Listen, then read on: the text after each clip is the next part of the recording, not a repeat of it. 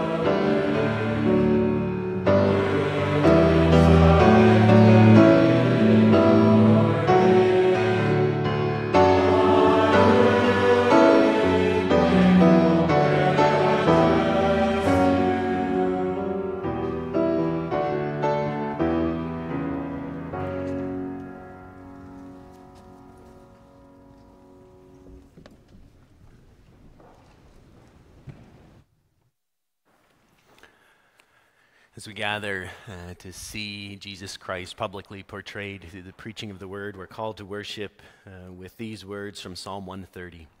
Out of the depths I cry to you, O Lord. O Lord, hear my voice. Let your ears be attentive to the voice of my pleas for mercy. If you, O Lord, should mark iniquities, O Lord, who could stand? But with you there is forgiveness, that you may be feared. I wait for the Lord. My soul waits, and in his word I hope. My soul waits for the Lord more than watchmen for the morning, more than watchmen for the morning. O Israel, hope in the Lord, for with the Lord there is steadfast love. Congregation, in whom is your help? Our help is in the name of the Lord, the maker of heaven and earth. Amen. And God greets us. Grace, mercy, and peace to you from God our Father and the Lord Jesus Christ. Amen. Let's sing together the hymn, When I Survey the Wondrous Cross, recognizing we're here to see the cross of Christ.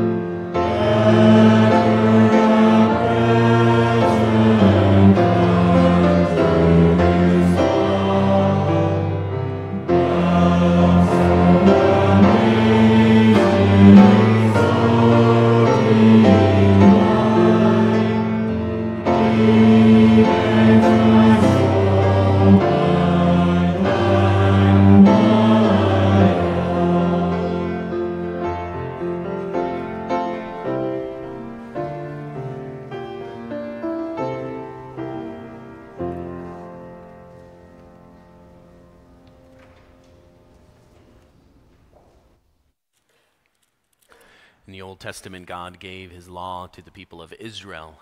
That law held out the perfect way of life that we are called to live, and then it also explained what would happen if we disobeyed. It laid out the curses that would fall on people who committed sin, not just in thought, word, and deed, but also in desire. And then it laid out blessing for those who walked in obedience. Now, as Israel struggled, refused, rebelled, and did not walk in obedience, there's a lot of pain, a lot of destruction, a lot of death that results because of it. But throughout that pain chronicled for us in the Old Testament, there are also glimmers of a person that would come, someone who would suffer. But that suffering would do something wonderful. And this morning, we will read Isaiah's prophecy, Isaiah 53, that speaks of this person, this suffering servant who would suffer greatly, but the result would be magnificent.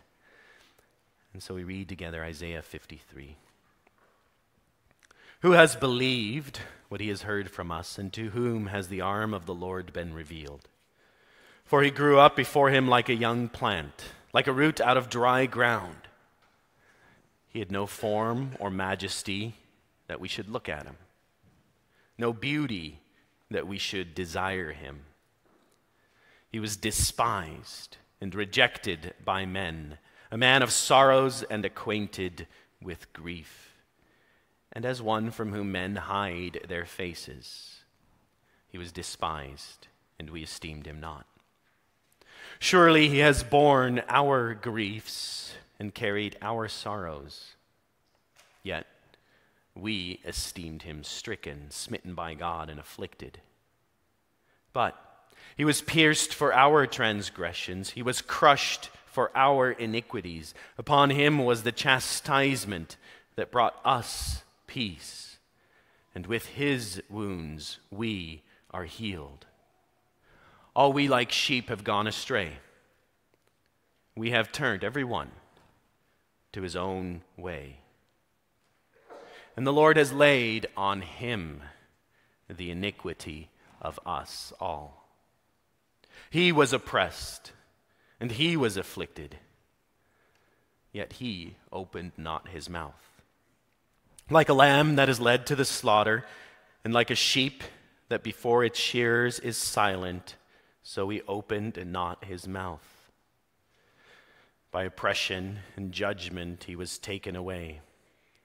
And as for his generation, who considered that he was cut off out of the land of the living, stricken for the transgression of my people?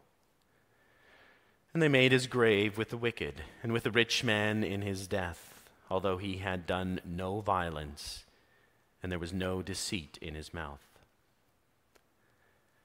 Yet it was the will of the Lord to crush him. He has put him to grief. When his soul makes an offering for guilt, he shall see his offspring. He shall prolong his days. The will of the Lord shall prosper in his hand. Out of the anguish of his soul he shall see and be satisfied. By his knowledge shall the righteous one, my servant, make many to be accounted righteous, and he shall bear their iniquities. Therefore I will divide him a portion with the many, and he shall divide the spoil with the strong, because he poured out his soul to death and was numbered with the transgressors. Yet he bore the sin of many and makes intercession for the transgressors.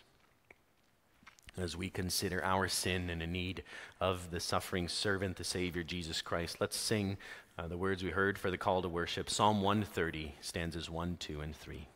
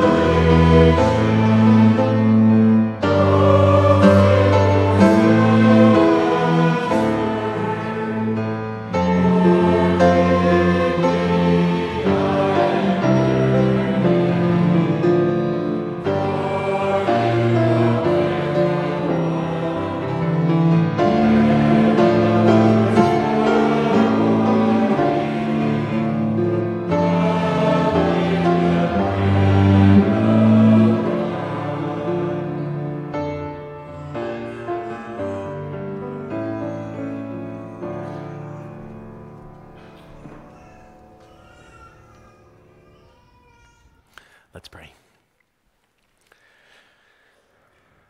Father in heaven, we humble ourselves before you this morning to praise you for who you are and to declare to those around us, even to our own heart and to the world, that worthy is the Lamb that was slain. Father, we confess that there are many things we like to look at, that our eyes stare at and wonder and dream about. But Lord, you draw our focus to the cross of Jesus Christ, to the one place where we have hope, where we have life, where we can see genuine love, and where we can see fullness of life given freely. And so we pray, Father, this morning, when we remember the crucifixion of our Lord Jesus Christ, and that through the preaching of your word, Christ will be publicly portrayed as crucified. That though we have no photos or movies of this event, but that as we humbly trust through your word, your Spirit will allow us to see in our heart and mind Christ crucified for us, pray that in that we might have great blessing. And so we pray that you will bless the preaching, and that the cross of Christ might speak clearly to us of our own sin, of the reality of justice, and of the full extent of mercy and redemption that you offer us. And Father, we come, and many of us have questions about life, struggles that we've gone through, things that we suffer under, and we wonder and we search, and our gaze looks for answers. May your Spirit guide us to the answer in Christ, and may your Spirit guide us to a great joy in embracing the cross of Christ. And we pray that our praise, our prayer, our worship might be pleasing in your eyes, that we will be here, not because we demand from you, but because we praise you for what you have done. And so, Lord, receive all that we have humbly given to us in Jesus Christ. Amen.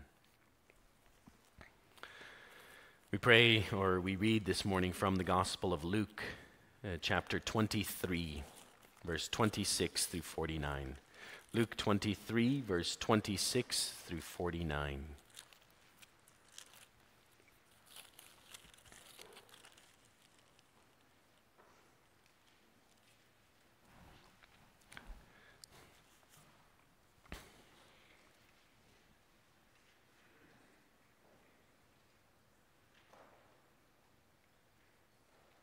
This is the word of God.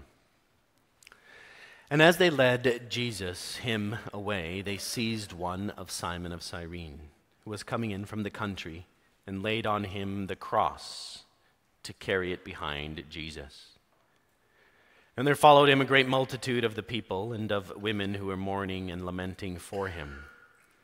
But turning to them, Jesus said, "Daughters of Jerusalem, do not weep for me, but weep for yourselves and for your children. For behold, the days are coming when they will say, 'Blessed are the barren and the wombs that never bore, and the breasts that never nursed.'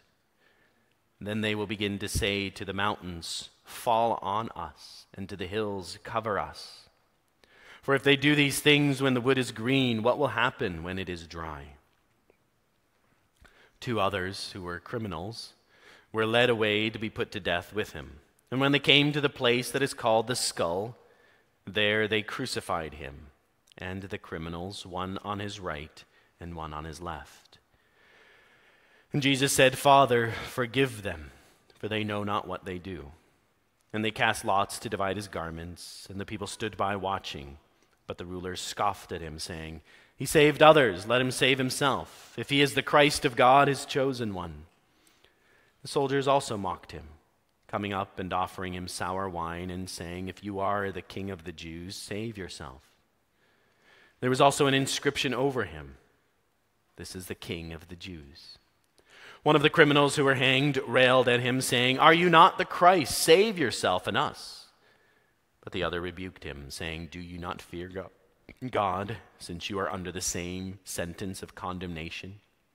And we indeed justly, for we are receiving the due reward of our deeds. This man has done nothing wrong." And he said, "Jesus, remember me when you come into your kingdom." And he said to him, "Truly I say to you, today you will be with me in paradise." It was now about the 6th hour, and there was darkness over the whole land until the 9th hour, while the sun's light failed, and the curtain of the temple was torn in two. Then Jesus, calling out with a loud voice, said, "Father, into your hands I commit my spirit." And having said this, he breathed his last. Now when the centurion saw what had taken place, he praised God, saying, "Certainly this man was innocent." And all the crowds that had assembled for this spectacle, when they saw what had taken place, returned home, beating their breasts. And all his acquaintances and the women who had followed him from Galilee stood at a distance, watching these things. We'll sing in response and by way of preparation the hymn called Man of Sorrows, What a Name. That name is given to Jesus in the reading that we did in Isaiah 53, a man of sorrows and acquainted with grief. And so we'll sing that hymn, Man of Sorrows, What a Name.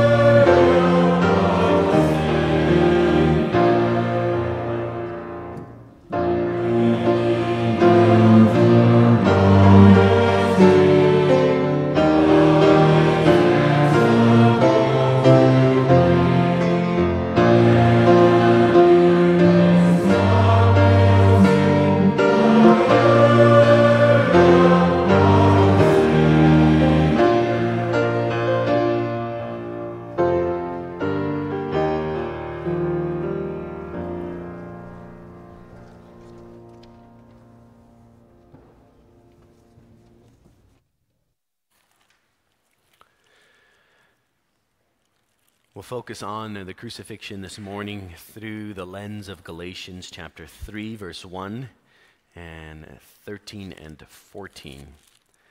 Galatians 3, 1, 13. Galatians 3, verse 1 and verse 13 and 14.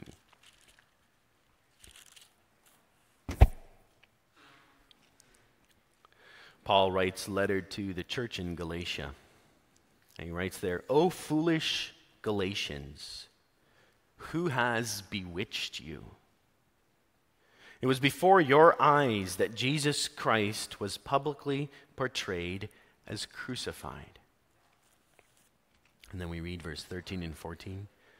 Christ redeemed us from the curse of the law by becoming a curse for us. For it is written, Cursed is everyone who is hanged on a tree, so that in Christ Jesus the blessing of Abraham might come to the Gentiles, so that we might receive the promised Spirit through faith. This is the Word of God.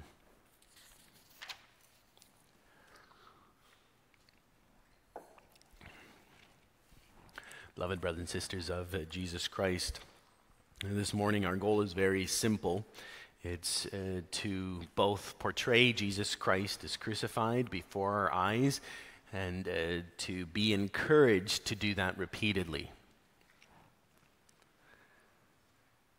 We're living in a very visual society, and there's a lot that draws our attention. There's a lot of things we can look at. Some of us can spend hours looking at our phone, looking at different images. I'm sure many of you saw this past week that shocking image of a shipping container crashing into the Baltimore Bridge and causing it to collapse. I wonder how many times you looked at that image or that video. Maybe you looked at it once and you're, whoa, it's incredible. Looked at it again, began to wonder, wow, how did that happen? Looked at it again, tried to understand exactly what was going on. There's something fascinating about images of destruction. Social media actually will often put warning labels on certain violent imagery. A little note will gray out the image, and we'll put a little note on there that say, warning, this is disturbing images, and it forces you to pause and to ask yourself the question, do I need to watch this? I phrase that carefully because it's not supposed to ask you the question, do I want to watch this? There's something in our heart that, yeah, of course I want to watch this. No, you should ask yourself the question, do I need to watch this? Is this important for me to look at? We don't need to be watching every video or movie that shows death and violence and evil. We don't need to be watching it, and we have to be careful when we do watch it because images can be bewitching. It's a phrase that Paul uses in Galatians 3, verse 1, and bewitching has this sense of being captivated by what you see. The Greek word there, bewitching, actually comes from this sense of evil eye, like you've been captured by an evil eye. You're held in the grip of something powerful. Maybe some of you have images that are so ingrained in your heart and your mind, and you cannot get rid of them, but they shape how you think about yourself, how you think about relationships, how you think about the world around you, your identity, your worth, how you think about how people act. Images have incredible power, and they can bewitch us. They can take us captive. Well, Paul, as he's saying that, he's saying, "Oh, foolish Galatians, who has bewitched you? What visuals, what images have taken you so captive? Don't you remember what image was put before you to give you life?" Galatians 3, verse 1, it was before your eyes that Jesus Christ was publicly portrayed as crucified. Now, that doesn't mean that all of these Galatians, or the people in the church in Galatia, were there at the crucifixion. Paul's not saying, don't you remember when you stood at Golgotha and you saw the crucifixion? He's not saying that. He's saying, don't you remember when I came and I preached the gospel of Jesus Christ to you, and I told you about the crucifixion of Jesus Christ? Paul makes clear that when you preach the gospel of Jesus Christ, you are holding before the people not just a philosophy or a way of life that they can think and meditate on and walk in, but he is holding before the people an image. The image of the cross of Jesus Christ. And he does so according to God's will, not by making photos or making movies that try to help us understand what it looked like, but he did so through the preaching of the gospel, using the word of God.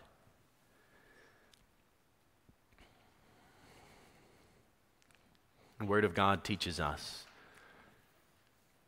that the cross and the crucifixion of Jesus Christ should be shaped not by human imagination, but by a spirit-guided imagination shaped according to the Word of God.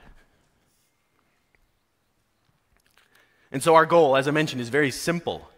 See Jesus Christ crucified. We long to see again, yet one more time, Jesus Christ is publicly portrayed, and then to teach us and encourage us why it's so important that in our daily life and from week to week that we keep the cross in front of us.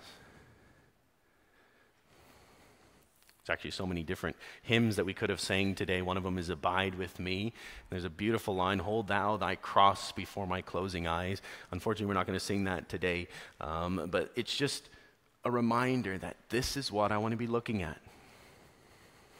In this visual world where there's so much that I can look at, I want to be looking at the cross of Christ. Why?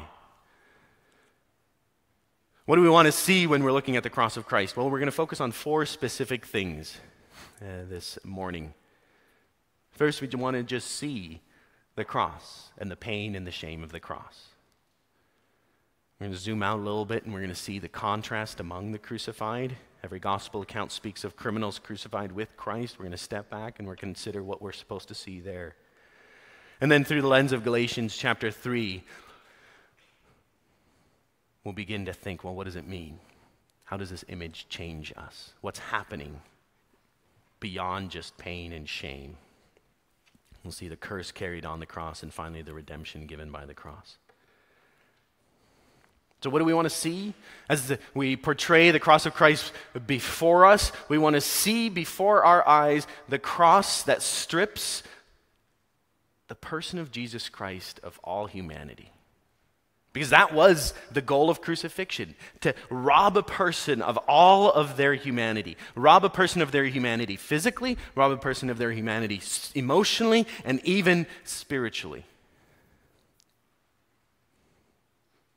And if you think about what the cross was, it would be one that would come with a warning label, warning, disturbing content, viewer discretion advised. But the Word of God says, no, I need to see this. I need to see the physical pain. That word crucified, as it's given to us in the Word of God, holds great physical pain. Nails are driven through the wrist bones, between the two bones of the lower arm. The feet are nailed to a vertical beam, and Jesus, the crucified one, is suspended, both hanging by wrists or standing on nails. And there's a physical pain where breath becomes difficult. The human body can't function normally. Every breath is belabored, and either you're pushing up on the nails so that you can gasp for a breath, or you're hanging to relax and you can't take a breath. And so there's this alternating, physical draining of the body. Some people could last for several days. It's Jesus Christ, he dies within the day. It strips a person of the body's ability to breathe, to function, for the heart to beat. But even more so, it wasn't just physically painful. There's incredible shame. It was emotionally destructive. We can read through the Gospels and see that Jesus was emotionally destroyed. We heard last week that he was completely naked as he hung on the cross, exposed to everyone. Nothing to cover him, not even his hands. He's unable to turn because he's nailed. And above him, there's a plaque that mocks him and that says, King of the Jews. It's a mockery towards Jesus, and even a mockery towards Jewish people. It says, look what happens to the King of the Jews. He's mocked and he's ridiculed. People mock his ability. You say you're this, why don't you prove it? His identity is mocked. He's even mocked by other criminals. Sometimes people get solidarity within gangs. No, he's even mocked by other criminals. Secular psychologists have researched the power of words to tear a person down. Some of you may be familiar with the pain of destructive words like worthless, or useless, or you're ugly, or you're insignificant, you're lazy, you're weak, you're a loser, you're a failure. You're so unlovable. You're so stupid, so crazy. You're so irrational, so repulsive. It robs a person of their self-worth and self-identity, and this mockery that Jesus undergoes robs him to such a point that Psalm 22 says, I am a worm and not a man, scorned by mankind and despised by the people.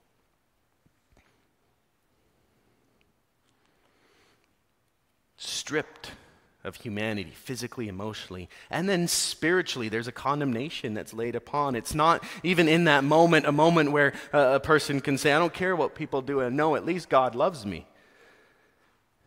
No, because the Bible makes clear that to be hanged on a tree, hanged on a cross, means you're under the curse of God.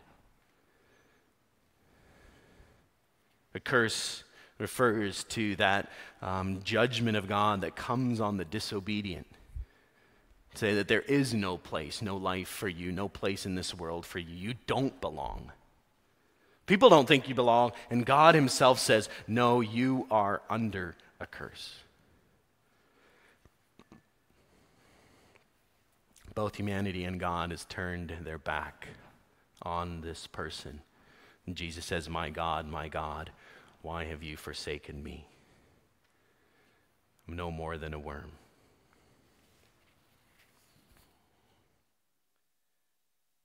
The Lord Jesus, after he rose from the dead, made it the Apostle Paul's mission to publicly portray this horrific event before the eyes of whomever would listen. That's what he did when he came to the church in Galatia. He said, here's what I want to show you. I want to show you, as I tell you the word of God, Jesus Christ is publicly portrayed. I want you to see the worm that he was forced to become.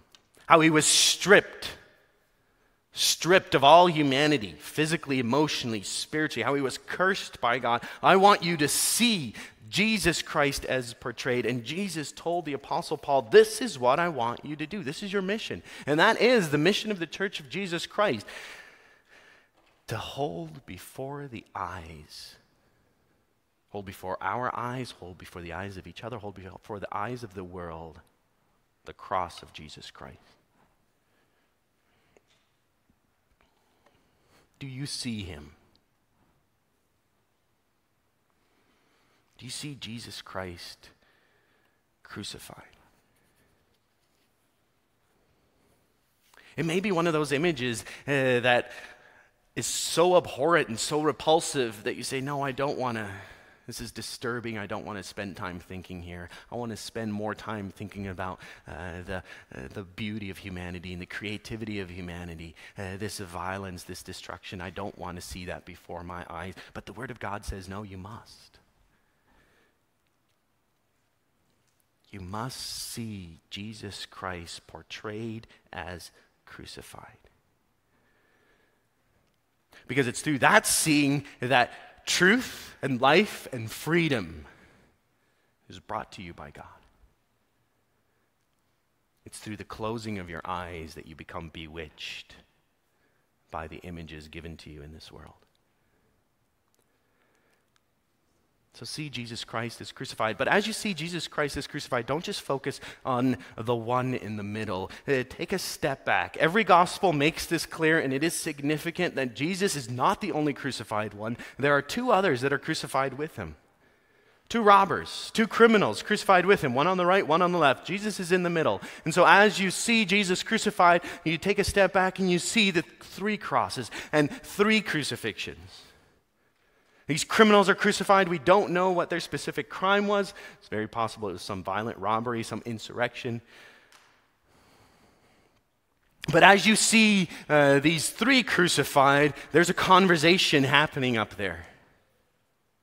One of the criminals, he joins in mocking Jesus. Actually, both of the criminals join in mocking Jesus initially. We know the words of the one. Are you not the Christ? Save yourself. In other words, you say this is who you are. You're a failure unless you prove it. Oh, you're not going to prove it? What a failure. Both criminals mock him. But then there's a moment, and we're not told when that moment is. The Gospel of Luke records it for us, where the other criminal turns to the fellow robber and he says, and he speaks over the middle. He speaks to the other side. He speaks to Jesus, or he speaks to the other criminal over Jesus. He says, do you not fear God, since you are under the same condemnation? We indeed justly, for we are receiving the due rewards of our deeds. But this man has done nothing wrong. Those words from that robber help us understand what we're to see. As we see those three crosses and as we see Jesus Christ being crucified, what we're called to see is that with these criminals, there are those who deserve this judgment. The robbers, these criminals, they are receiving justice. They deserve to be there. The government has sentenced them and has brought them to execution. God's law condemns them. They are under the curse of God. And one of the robbers says, you know what? I've come to realize that my life, my thoughts, my words, my deeds, my desires, it brings me to this point, and this is where I deserve to be. And so as you see these three crosses on the outside, on the right and the left of Jesus, in the middle, you see two people who deserve to be there.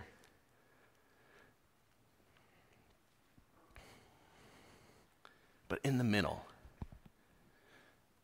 there's Jesus Christ. And the emphasis throughout the Gospels couldn't be clearer. He doesn't deserve to be there. He doesn't deserve to be there. Nobody could come up with a good reason for why he should be there. Even when they arrested him and brought him into court, the very people who arrested him had to find some false witnesses to accuse him. They had to drum up some charges because they could find nothing. Pilate, the judge, the earthly judge, he spends some time with Jesus. He speaks to Jesus. He comes to a very clear conclusion. He's innocent. There's no guilt in him. Even while he's hanging there, one of the Roman centurions says, truly, this man was innocent. And so as you see Jesus Christ publicly portrayed, and as you see the three crosses, you see a curse that falls on the two criminals that they justly deserve. But in the middle, there's this perplexing problem. Here is a man who is innocent, and yet all of humanity has come to place him onto the cross, and God himself has put him under a curse. This is unique. Perfect innocence is unique in all the world. There's a famous quote by Beria, who was a secret police chief in Joseph Stalin's regime, and he famously said, "Show me the man and I'll find you the crime." In other words, he said, look, it doesn't matter. Point somebody out. I can find something that they've done. I can find a reason they deserve to be brought to trial. And as you're sitting there, as you think about your thoughts and your words, your deeds and your desires, it's true. What the Bible says, that there is no one righteous, no, not one, it's true as we sit here. For every one of us, there's a recognition that there is sin within us and that we fall short of the glory of God. This is what makes those destructive words so incredibly painful and powerful. Because when we hear those words, there's a part of us that says, yeah, but what if it's true? I haven't been the best. I have messed up here. I have those desires I know that are wrong. And so as you see the three crucified, you begin to realize the perfect innocence is perplexing, not only because he's on the cross, but everyone sins. Everybody does it. We're all kind of like the two criminals. But we're forced, as we see those three crosses, to see the great contrast between the crucified. Because as we see the crucified, the cross speaks to us and says, you are a sinner. Do you deserve God's judgment? And we don't like it. We don't like to explore that contrast. We don't like to have the Word of God speak to us and probe into our inner heart and tell us that our thoughts, words, deeds, and desires all come under the condemnation of God because they do not follow perfectly the will of God. We don't like that. And so that's another reason why we say, no thanks, I don't want to spend time looking here. Let me go look at other things, positive things, good things, things that build me up and encourage me. Because this is confusing, and yet the Word of God says, no, don't stop looking. There's more that you have to see. There's more that you have to see. So I want to ask you, not only do you see Jesus Christ crucified, but do you see Christ crucified among criminals? And do you recognize that they deserve it, and yet Jesus is perfectly innocent?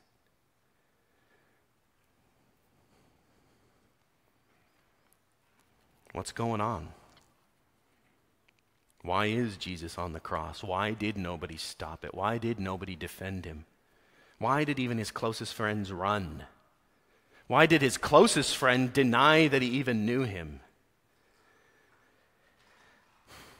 Well, this prepares us for the gospel of Jesus Christ. There's a curse. There's a curse for those who are crucified. And what is the curse that's carried on the cross? Well, Paul, he writes in Galatians 3, verse 13, here's why the cross of Christ was publicly portrayed as, why Christ was publicly portrayed as crucified before your eyes. Why I kept showing you this image. Here's why I kept showing you this image. Not to tear you down and to destroy you. No, it speaks to your reality of sin and death and the judgment you deserve. It speaks to that reality, but the reason it's portrayed for you is because God was doing a wonderful thing. Why was he there, though innocent? Why was Jesus cursed by men and God? Christ, says God through the Apostle Paul, Christ redeemed you from the curse of the law by becoming a curse for us. Why was Jesus there? Why did the Apostle Paul publicly portray Christ as crucified? Why are we called to see the cross? Because Jesus Christ became a curse for us. Christ hung on the cross for you. He hung there in your place.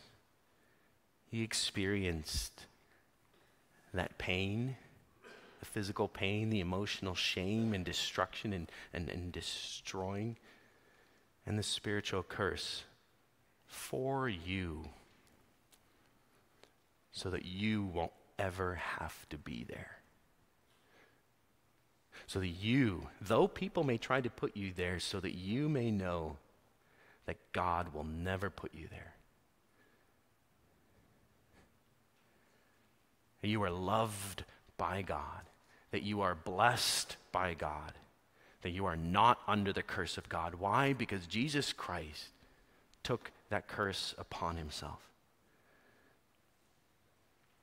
Jesus was cursed by God so that when the light of judgment day exposes your every thought, word, deed, and desire, you won't have to, as Luke says in Revelation 16, 6 or 16 says, you won't have to run to the mountains and to the rocks and say, oh, it's finally all out. Cover me, hide me. I don't want this reality of who I've been to come out.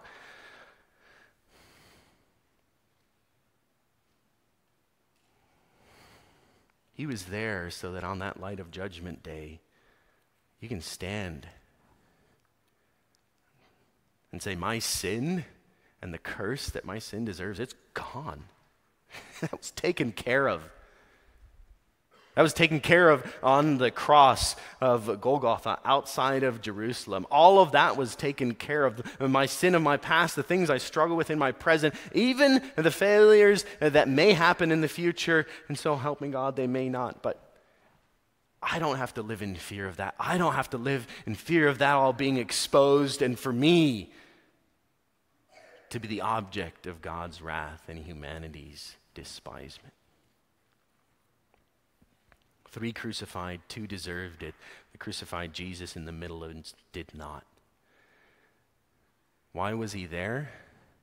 Well, in some sense you could say, well, that cross should have been empty, waiting for the one who deserved it. But rather than it standing empty for you as you see it, it's not empty. Christ is there. It's not empty waiting for you. It's there with Christ on it, speaking to you. Forgiven. I've taken it all. And what's the consequence as we come to the final point? Paul writes, Christ redeemed us from the curse of the law. He redeemed us. He paid the price. He paid the price with his precious blood so that we might go free. He did this because he loves you. In the very center of his heart, he has great compassion for sinners, and he speaks to you and he says, I know you through and through. And yet God shows his love to you in this, that I will take your place. I will buy you with my precious blood. I will give up my body so that your body may live.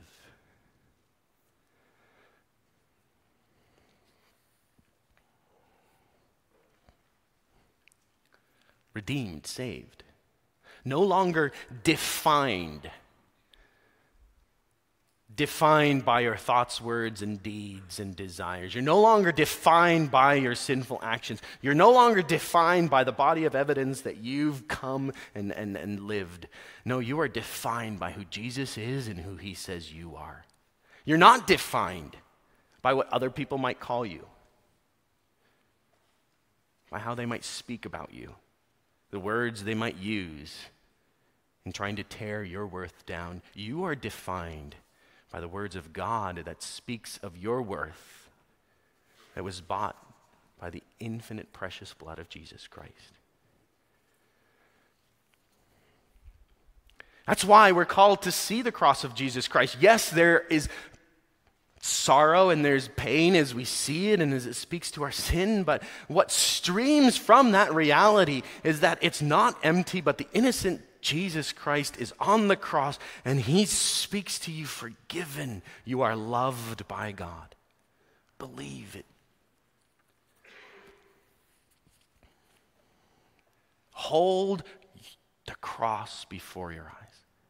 May God hold that cross before your eyes. Why? Because it's so easy to be bewitched by other images. The Galatians saw something else, and it bewitched them.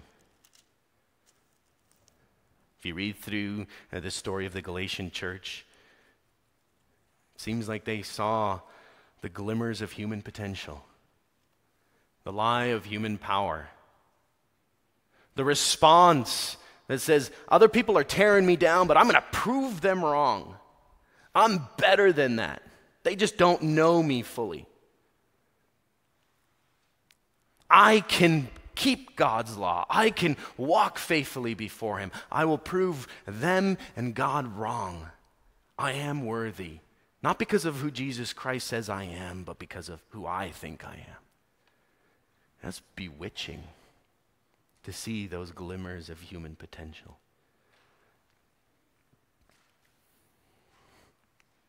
Do you really think that you can change yourself, that you can become perfect on your own? That if you work hard enough, then one day you won't deserve God's judgment? You can't. And Jesus knows you through and through, and he sees you better than you see yourself, and he says, look at me. You think I'd be here if you could? You think this is great? No, look at me. I'm doing this because I know you, and I know you can't, but I love you. And I am here so that you might be saved. God so loved the world that he gave his only Son, that whoever believes in him should not perish, but have eternal life. Whoever believes in him is not condemned. But don't be bewitched. Whoever does not believe is condemned, stands under that curse. If you don't want to see Christ on the cross, there is emptiness with a curse that still falls upon you. And so, beloved, as we conclude, there is one image that you should hold and that God will hold by his grace before your eyes. It's the cross of Christ. It's the cross of Christ. It's the cross of Christ as specifically described in the Gospels, but it's also the cross of Christ as seen throughout Scripture.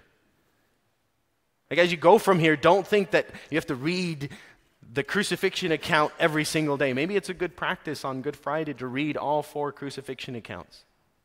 But you can see the cross of Christ throughout Scripture as you're in the Word of God. You can see the cross of Christ as you read the law and then the curses and the blessings. And then you think, oh, these curses spoken of here, carried by Christ. You can see the cross of Christ when you read about all of the sacrifices in the Old Testament that have to be made. A lamb that have to be brought. And you can say, these sacrifices. Yeah, but Jesus sacrificed himself on the cross. You can see the cross of Christ as you read about judgment coming to the unfaithful, and yet God preserving a remnant. And you see that God saves, not because he thinks, these people are finally going to change. No, he saves because of the cross of Christ. And so, beloved, see Jesus on the cross. See Jesus on the cross. See the pain and the shame of the cross. See the contrast among the crucified on the cross. See the curse that's carried on the cross out of love for you. And then the redemption that gives you eternal life. See Jesus crucified. Amen. Let's sing in response, How Deep the Father's Love for Us. And if you need the music for it, you can find it on page 8485 of your coil-bound book.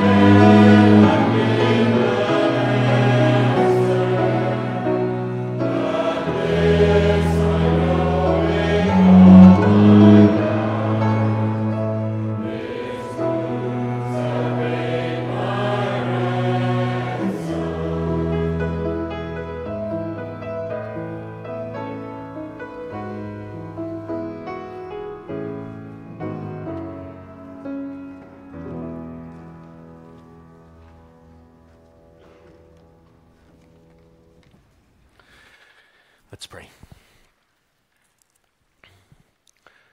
Our Father, we thank you for your great love to us in Jesus Christ. We thank you that you gave yourself to us in him. And Father, as we see the cross, we confess that it is hard for our proud and arrogant hearts to truly abandon our life. We confess that our eyes are so easily bewitched by human possibility and human power, by the things that we can do.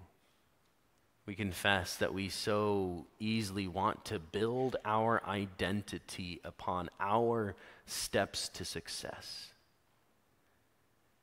And we confess, Lord, that for some it's easy to say, yes, there's problems.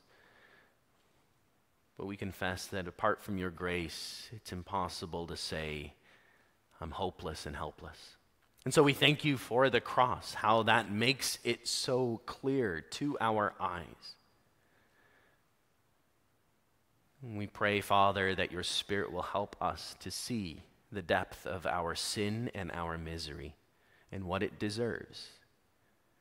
And that we will flee our own life, that we will not try to preserve our own life and so lose it, but rather that we will flee to the cross of Jesus Christ.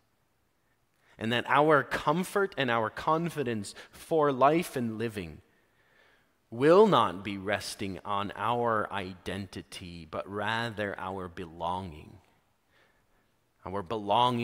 to Jesus. That he has bought us, he has loved us, he has made a wretch his treasure.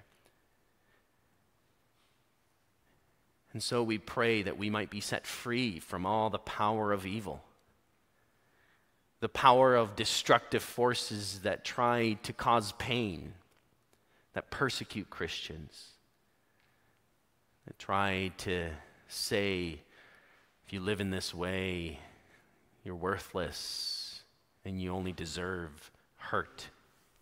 We pray that our comfort and confidence in time of pain and persecution will rest on the truth that we belong to Jesus.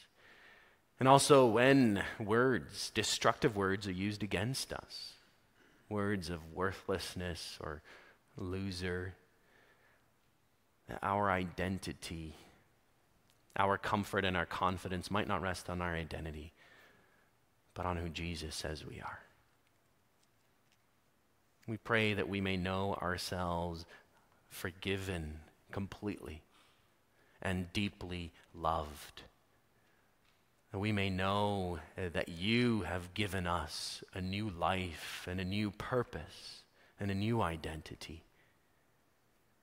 We pray that that joyful confidence and freedom might change how we live. We pray that we as a church here in Richmond Hill may live holding the cross before our eyes always, reminding us of who we are, what you've done, and then living in the joy of new life as we anticipate the resurrection of the life. Why? Because we know already that we can celebrate resurrection. You have shown it to us in your word, and we live in the age of the resurrected. And so we pray that we will live as new creations and that your Spirit will change and transform us. And Father, we pray this morning for those who are suffering, those who are experiencing the remnants of this cursed existence, the frailty of the body, sickness and disease, perhaps even facing death. We pray there too that you will enable them to walk by faith, not by sight, knowing that Jesus Christ has conquered all. And we pray, Father, for those who are still held in the grip of powerful images that seek to destroy their life. We pray, Father, that you will break the power of those images and that you will hold before their eyes the cross and the empty tomb and the resurrected life. Show them Jesus in all of his glory. And Father, we pray then that as we gather, that we truly will gather Not because we're still searching or looking or needing, but that we will gather because we are filled with joy. We will gather to declare, worthy is the Lamb who was slain. And that we will gather in that joy and also encourage each other in that joy. Because we know who you have said we are. And we thank you that you give us the grace of the sacraments to affirm that to us. That it's not only words that you speak to us, but Jesus, you've given us baptism that pictures it for us and then also affirms it to us personally that yes, you belong. And so may we hold and cling to that reality of baptism even when the devil, the world, or even our own heart and mind might try to tell us different.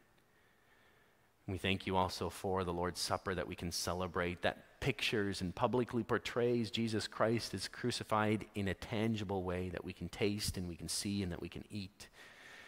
And we pray that when we see the bread broken, as we see the blood poured out, the wine poured out, that we may remember again what Jesus has done for us and live in the joy of that salvation. And Lord, bless us this day. May we rejoice in what was done in the cross of Jesus Christ and bring us back together in 2 days on Sunday as we celebrate early on the morning, the third day, the resurrection of Jesus Christ and the declaration to the world that Christ is conquered and that there are children of glory that have been bought by his blood. So may we live in that truth. In Jesus' name we pray. Amen. You now have the opportunity to bring your gifts before the Lord. The offering this morning is for an organization called Life Renewal. They run regular programs where facilitators walk with you in learning to apply this gospel of Jesus Christ to your specific life, recognizing that many of us go through difficult periods of pain and suffering and sorrow impacted by various forms of life's challenges, and so Life Renewal simply seeks to take the gospel and work and apply it to your life. And so the offering's collected for that, and then we will sing as a closing psalm of praise, Psalm 16, stanzas 4 and 5, just recognizing that as Jesus Christ died and was buried, already in the Old Testament there was a recognition that God will not leave his faithful one in the grave, but will bring everlasting pleasure. And so we'll end our service this morning anticipating that resurrection. Psalm 16, 4 and 5 after the offering's collected.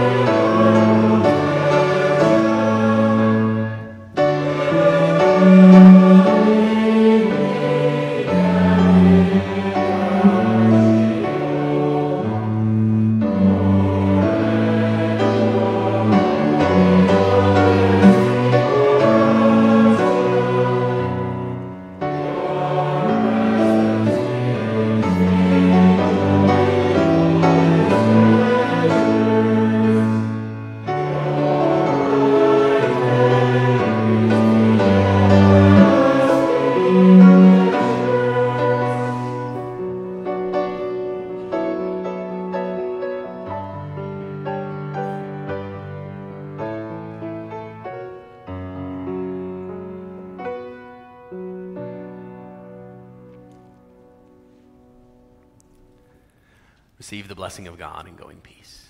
May the grace of our Lord Jesus Christ and the love of God and the fellowship of the Holy Spirit be with you all. Amen.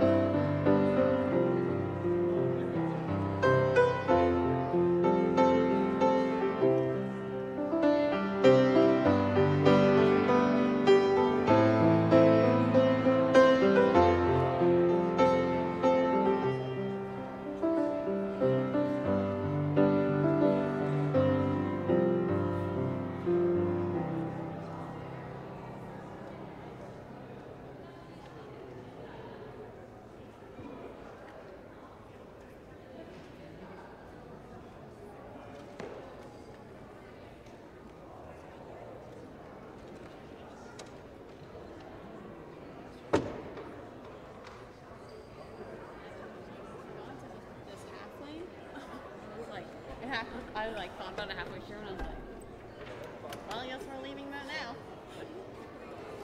Oh well. I could hear everyone. I don't know about everyone else, but. Should I return this? No. Oh. I don't know where ours went. I'm actually surprised. Maybe the